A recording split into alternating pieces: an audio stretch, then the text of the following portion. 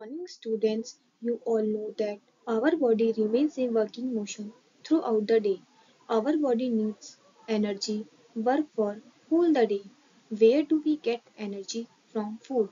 Human beings depend on other organisms for food. They known as a heterotrophic organism. They need nutrition for day-to-day various activities.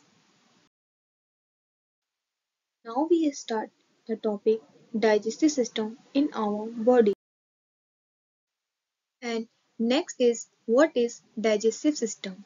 The digestive system is used for breaking down food into nutrients, which then pass into the circulatory system and are taken to where they are needed in the body. Next is there are four stages to food processing. First is ingestion, next digestion, next absorption, last is egestion. First of all, what is ingestion? Ingestion is the initial stage of taking food through the mouth, taking in food. Next, digestion. Breaking down food into nutrients. It is a breakdown of food into a smaller molecule.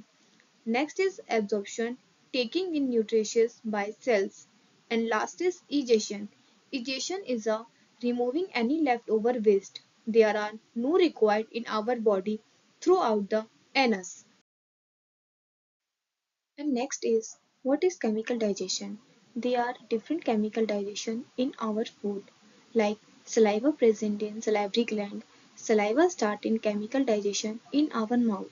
And second is stomach. Stomach secrete the gastric acid and enzymes. And small intestine secrete the different enzymes and hormones. Now breaking down the food into simpler nutrients that can be used by the cell begins in the mouth when mixed food with saliva. And next is what is mechanical digestion?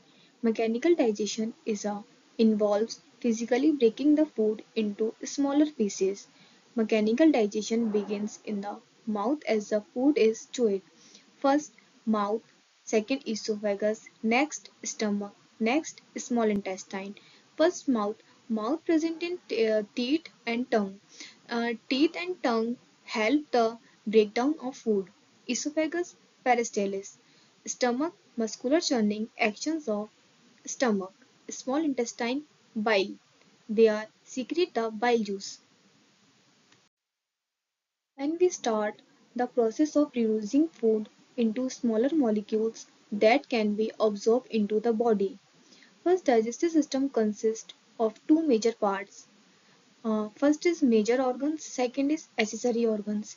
Now we discuss about the major organs. Major organs are mouth, esophagus, stomach, small intestine, large intestine.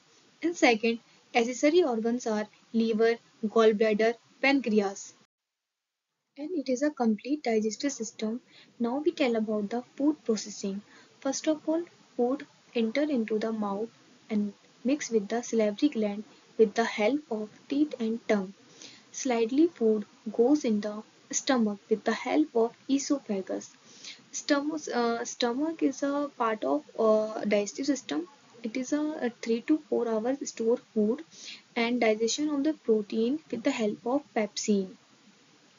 Now food goes in the small intestine. Small intestine is an organ of human body. It is the largest organ and it is a complete digestion of food like carbohydrate, protein, fats. Then food goes to the large intestine. Large intestines are absorb some water and minerals. Then food enter in the rectum. Rectum is a last part of large intestine and then egestion of food through the anus. And what is role of mouth in our human body? The start of digestive system, the mouth helps break down food in which helps the food to be digested in the body. The mouth produces the saliva which breaks down the chemicals in the food a bit which helps makes the food mushy and easy to swallow. And what is role of esophagus? The esophagus is a long, thin and muscular tube that connects the pharynx throat to the stomach. Food and fluids are propelled through the esophagus into the stomach. The Esophageal sphincter normally prevented to the stomach. In role of stomach. A stomach is a muscular sac that lies between the esophagus and the small intestine in the upper abdomen. The stomach releases acids and enzymes for the chemical breakdown of food. It can be also expand to temporarily store food. It is important for churning food into the consistency that is easier to digest for the rest of the body system. In what is role of small intestine? It is absorb about 90% of the nutrition from the body.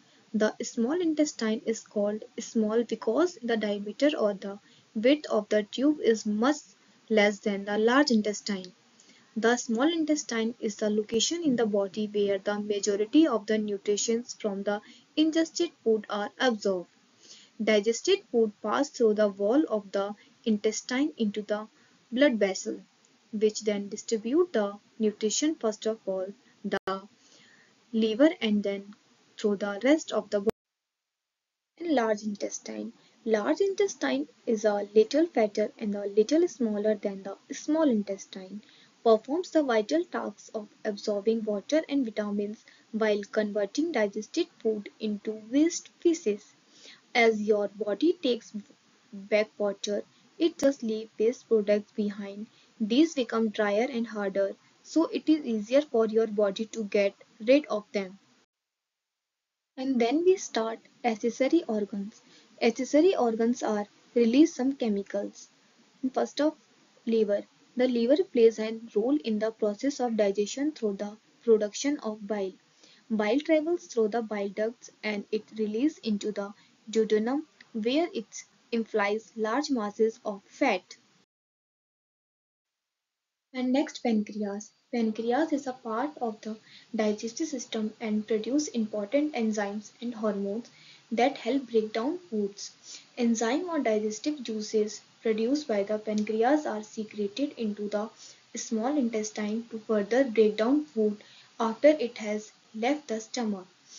Has the endocrine function because it releases juice directly into the bloodstream, and it has an exocrine function because it releases juice into ducts.